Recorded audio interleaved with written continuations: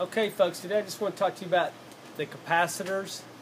They store a charge, and one thing I just want to point out to you, when you actually come over to a unit and you see the capacitor, you need to learn how to discharge it. And the best way to do it usually with a screwdriver.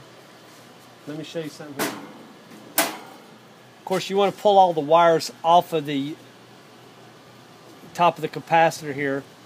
And I just want to point out here, so we're going to take the capacitor, and you're always going to see your 4, 3, and 2 or 4, 3, and 1 terminals.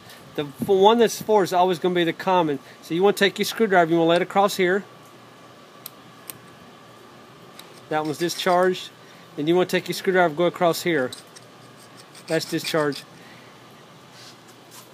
If you grab the capacitor, especially if you just shut the unit off and you go to pull it out and you touch the top of it, especially if you go across common in one of the leads, you can shock yourself. It's just a safety precaution.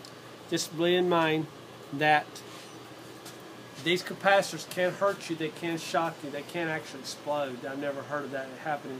Anyway, if you have any questions about how to discharge a capacitor, give us a call at Jones Air Conditioning, 239-596-5855. Go to jonesairconditioning.com. Please share, please subscribe, and please comment.